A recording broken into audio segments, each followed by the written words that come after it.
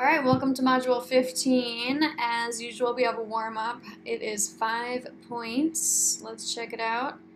So this is a fun one, but it's not a review or anything, so it's not as essential that you do this, but we did look up some animal facts and share them out in class. So this is just a fun activity to do for your own interest. Otherwise, you don't really have to do it for this video.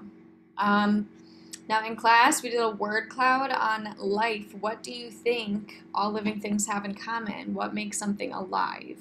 So again, don't have to do it here, but think about it. What makes something alive versus non-living? Not dead, but non-living. All right, and then we get to our characteristics of living things. So this is a very easy notes because it's all from a video. So this is our first notes for this unit.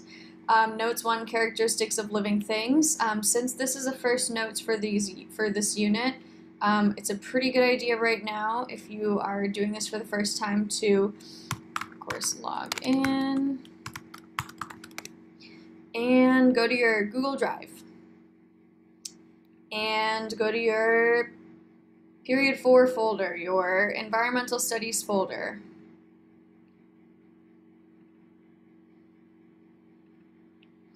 And inside that folder, create a Unit 2 Ecology folder. So this is where we're putting all of our notes now for Unit 2. So the first set of notes, Notes 1, is coming from right here. So click on this link, make a copy, and make sure to transfer it over to that folder.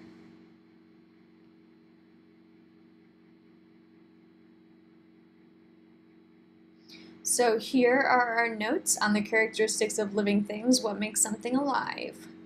We're going to talk about 7 characteristics of living things from the video, and then you're going to list 3 non-living things. Not dead things, but non-living things, and 3 living things. So here is the video. I'm not going to play it because you can play it, and as you watch it, pause periodically and fill in the 7 characteristics of living things, and then do the 3 non-living and 3 living things on your own. Once you've done that, we have a little exit ticket, living or non-living. And so, very important that you think about all of those characteristics of living things that the video told you about, and you should have no problem with this. That's it for this module. Good luck.